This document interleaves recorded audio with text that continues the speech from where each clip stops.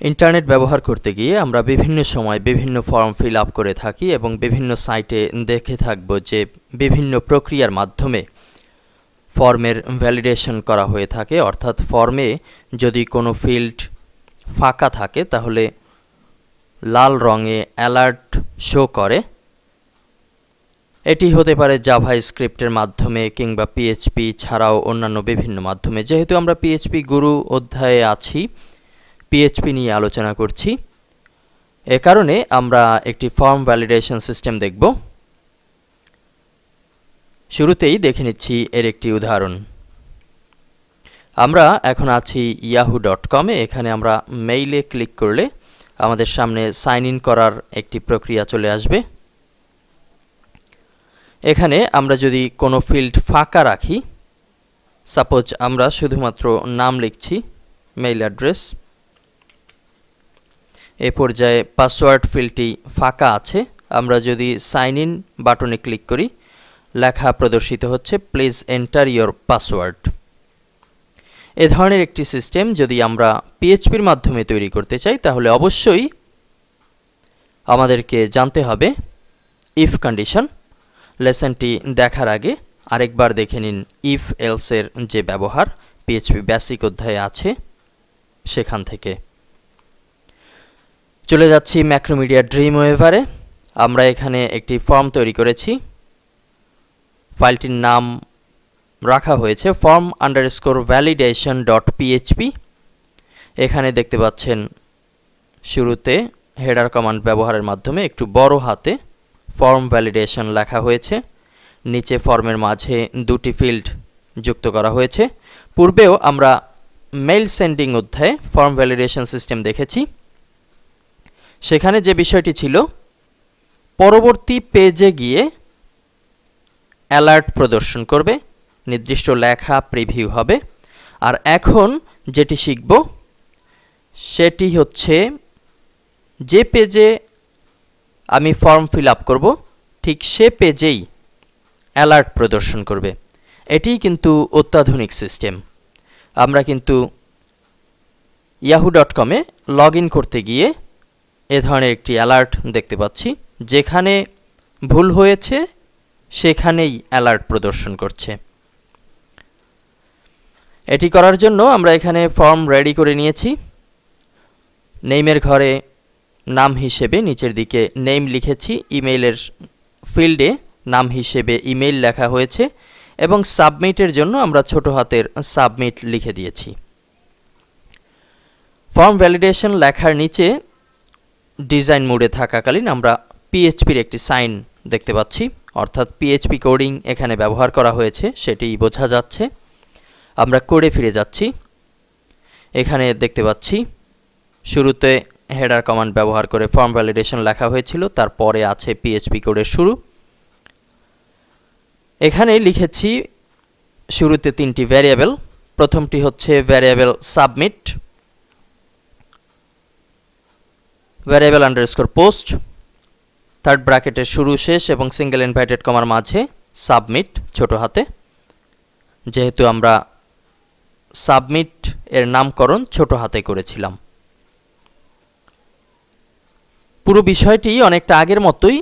আগে যে বিষয়টি ভিন্ন একটি পেজে ছিল, ভিন্ন একটি ফাইলে ছিল, সেটি একই পেজে ইনক্লুড করা হয়েছে। পূর্বে আমরা ফর্ম অ্যাকশনে যেমনি প্রসেস ফাইলের নাম লিখে দিতাম, এখানে ফাইল নেম হিসেবে একই থাকবে। অর্থাৎ আমরা এই মুহূর্তে যে ফাইলে আছি form_validation.php।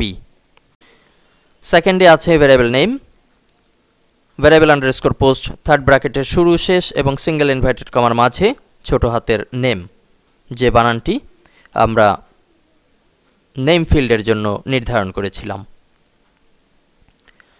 সবশেষে তৃতীয় variable, variable email, variable underscore post, third ব্র্যাকেটের শুরু শেষ এবং সিঙ্গেল ইনভার্টেড কমার মাঝে ইমেইল। এরপরে আমরা একটি কন্ডিশন ব্যবহার করেছি ইফ, যদি ফার্স্ট ব্র্যাকেটের শুরু শেষ ভ্যারিয়েবল সাবমিট, উপরে যে ভ্যারিয়েবল আছে, যদি সাবমিট করা হয়, অর্থাৎ বোঝাতে চাচ্ছি যদি সাবমিট বাটনে ক্লিক করা হয় তাহলে কি করবে, কি প্রদর্শন করবে? একটি কন্ডিশনের ভেতরে আরো একটি কন্ডিশন জুড়ে দিয়েছি। ইফ, যদি ভ্যারিয়েবল নেম এবং এটি হচ্ছে এন্ড চিহ্ন, ডাবল এন্ড চিহ্ন, কিবোর্ড থেকে প্রেস করতে হবে, ভ্যারিয়েবল ইমেল, এই দুটি ফিল্ড যদি ফাঁকা না থাকে কিংবা যদি এর মান পাওয়া যায়, যে কোনো লেখা পাওয়া যায়, তাহলে ইকো।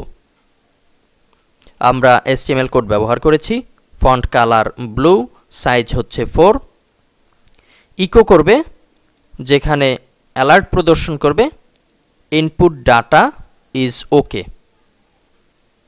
আবারও বলছি, যদি ভ্যারিয়েবল নেম এবং ভ্যারিয়েবল ইমেইলের মান পাওয়া যায় তাহলে প্রদর্শন করবে ইনপুট ডাটা ইজ ওকে। এটি না দিলেও চলতো, আমরা এখানে ব্যবহার করেছি শুধুমাত্র এ কারণে আমরা এই ফিল্ডের প্রসেসিং দেখাতে পারছি না কিংবা দেখাবো না এই মুহূর্তে, অর্থাৎ এখানে ডাটা কোন পেজে যাবে সেটি দেখাচ্ছি না, সে কারণে এখানে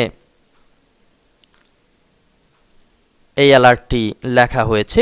কিংবা আমরা চাইলে লিখে দিতে পারি ডাটা সাকসেসফুলি আপলোডেড বা এর কাছাকাছি কোনো সেন্টেন্স। এলস, উপরের কন্ডিশন হচ্ছে যদি পাওয়া যায় তাহলে প্রিভিউ করবে input data is okay. Else, যদি পাওয়া না যায় তাহলে ইকো করবে রেড অ্যালার্ট দিয়ে fill in the blank field, খালি ঘরগুলো পূর্ণ করার জন্য অ্যালার্ট প্রদর্শন করবে। বুঝতেই পারছেন এই প্রজেক্টের ডিফারেন্স। পূর্বেও আমরা ভ্যালিডেশন সিস্টেম শিখেছি, সেটি ছিল ভিন্ন একটি পেজে গিয়ে অ্যালার্ট প্রদর্শন করবে, আর এটি হচ্ছে যে পেজে ফর্ম আছে সে পেজেই অ্যালার্ট প্রদর্শন করবে। আমরা যদি ডিজাইন মোডে গিয়ে একটু লক্ষ্য করি অ্যালার্টটি কোথায় আসবে, ফর্ম ভ্যালিডেশন লেখা আছে, একেবারেই নিচে আছে ফর্ম এবং তার মাঝে অর্থাৎ ফিল্ড যেখানে শুরু তার উপরে অ্যালার্ট প্রদর্শন করবে।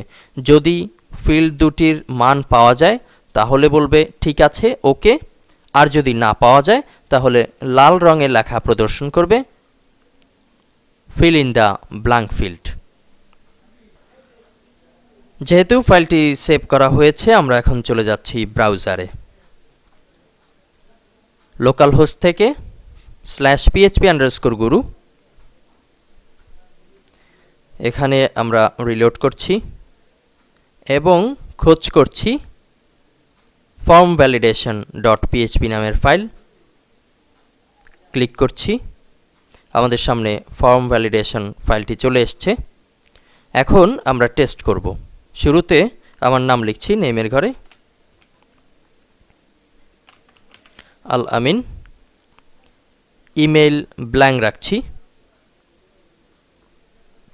সাবমিট বাটনে ক্লিক করছি। একই পেজে লাল রঙে লেখা প্রদর্শিত হচ্ছে fill in the blank field. আমরা এখানে ভিন্ন কোনো মেসেজ যেটি আমাদের দরকার সেটি চাইলে ব্যবহার করতে পারবো। আবার যদি দুটি ফিল্ডই পূর্ণ করে দেই, সাপোজ আল আমিন কিংবা নেক্সট বরিশাল @yahoo.com, সাবমিট। এবার নীল অক্ষরে প্রদর্শিত হচ্ছে ইনপুট ডাটা ইজ ওকে, কিংবা পূর্বেই বলেছি লিখে দিতে পারি your data is successfully uploaded। আবার যদি আমরা ইমেলের ঘর বসিয়ে নেইমের ঘর ফাঁকা রাখি এবং সাবমিট বাটনে ক্লিক করি তাহলে দেখতে পাচ্ছি একই বিষয়, fill in the blank field। আশা করি লেসনটি আপনাদের ভালো লেগেছে। পরবর্তীতে আপনারা নিজেরা প্র্যাকটিস করবেন। পাশাপাশি যতগুলো লেসন দেয়া হয়েছে তার সবগুলোর সোর্স ফাইল আপনাদের সিডির সোর্স ফোল্ডারে দেয়া হয়েছে, সেখান থেকে প্র্যাকটিস করবেন, সফল হবেন ইনশাআল্লাহ। ধন্যবাদ।